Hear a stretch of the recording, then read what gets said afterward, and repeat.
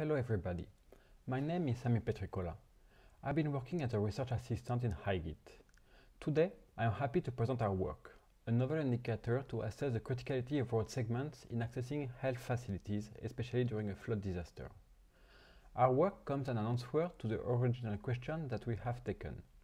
Could a network analysis provide relevant information to support preparedness and mitigation plans for flood disaster? And more precisely, are we able to identify critical roads and main backup roads to reach health facilities? We have been working on the case of Mozambique during the floods induced by the cyclone Idai in 2019. We will focus on one of the most affected regions, represented by a red square on the map. So, first of all, we model the road network as it is usually done in graph theory, using a representation of nodes and edges and providing a weight to each edge. The edge represents the roads, and the weight is calculated according to the highway tags and speed limits of the road segment. For the purpose of the example, I added a health facility in the network. Different indicators, called centrality indicators, exist to rank the nodes or edges of the network. One of them is the betweenness centrality and provides an interesting measure of road segments, but we had to adapt it to match our needs. Basically, we calculate shortest path between every pair of nodes of the network.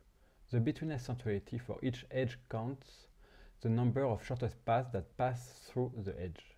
So, having a look at our little example, we see that it measures well the importance of a road segment in the network, but does not take into account specific usage such as reaching the health facility. So, we modify the indicator calculation. Instead of calculating the shortest path between all nodes of the network, we defined targeted points. We calculated the shortest path departing from all the nodes of the network, but with the health facility as only destination points. Here we can see a much more representative measurement, as the main segments are the one leading to the health facility. Now, let's represent the populated places in blue. We see that the distribution of populated places is not necessarily well represented by the distribution of nodes. This discrepancy will affect our result, so we modified it further. This time, instead of taking all the nodes of the network as departure points, we are taking the populated places. We observe that the road segments that are leading to populated places are taking more important, and road segments not leading to any populated places are not retrieved anymore. And that's our centrality indicator. Now, let's have a look at a concrete example with our case study. Here is the result. We clearly see how the network is based on a few major roads reaching the health facility.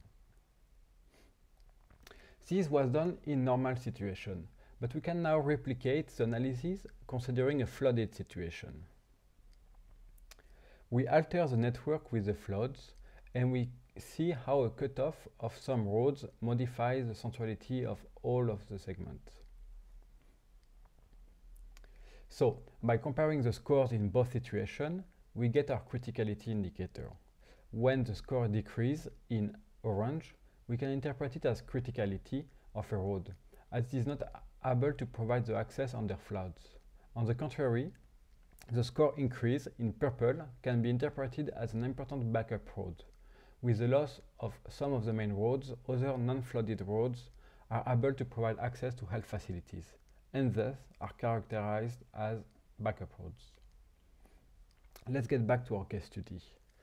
And if we zoom to a smaller area, first we can see on the map on the left the correlation between the localization of populated places and the main roads.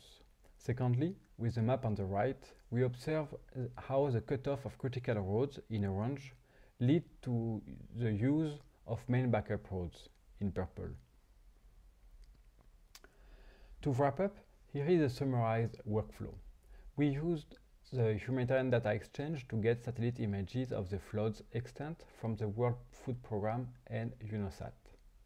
The data from OpenStreetMap was accessed by GeoFabric, and then we used Open Route Service and Osmosis to model the road network. Finally, all of the centrality and criticality indicators were calculated in R.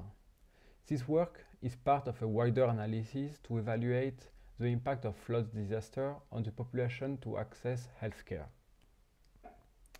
All the scripts are available on GitHub. Thank you very much for your time, and if you have any questions or comments, don't hesitate to contact me directly.